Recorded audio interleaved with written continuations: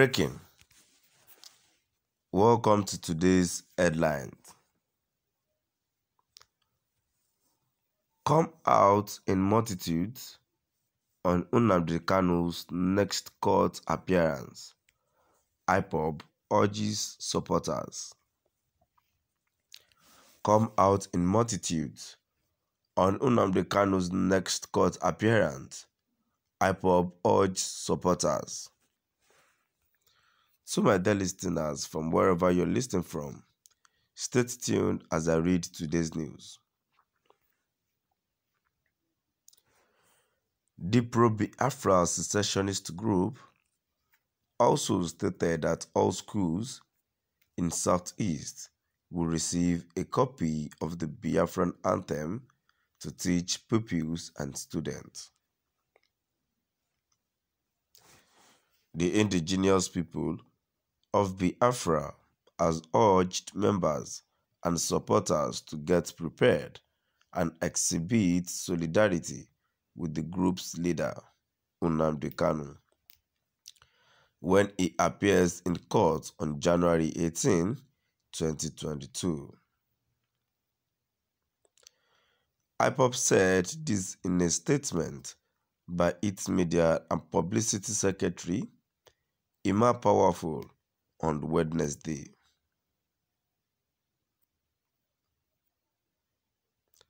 The pro-Biafra secessionist group also stated that all schools in Southeast will receive a copy of the Biafran anthem to teach pupils and students. It went further to declare that every May 30 will be marked to celebrate the independence anniversary of Biafra, boasting that nothing will change their plans. The group reiterated that it shall charge its members to protest across the globe against the abduction of Kanu in Kenya and his rendition to Nigeria, which has led to his detention with Nigerian secret police since June 2021. The statement reads, "We are the global movement and family of the indigenous people of Biafra, ably led by Nnamdi Kanu.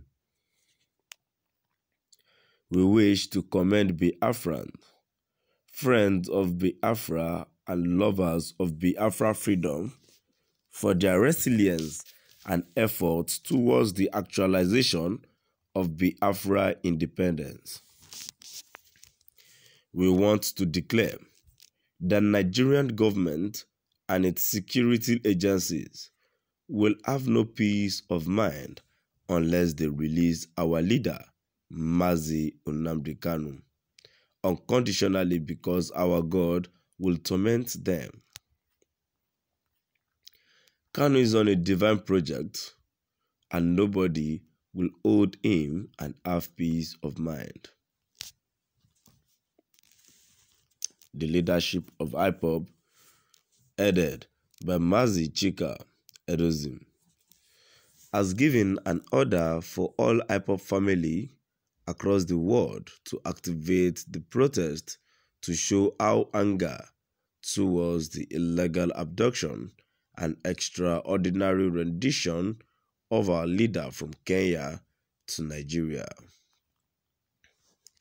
To this end, we want to inform all Biafrans to get ready to solidarize with our leader as usual in his next court appearance scheduled for January 18th, 19th, and 28th. It is on record that the Kenyan government has openly confessed that kidnapping and extra rendition of our leader were unlawful, and we must leverage on that confession and protest his abduction and rendition by the Nigerian government in collaboration with our allies.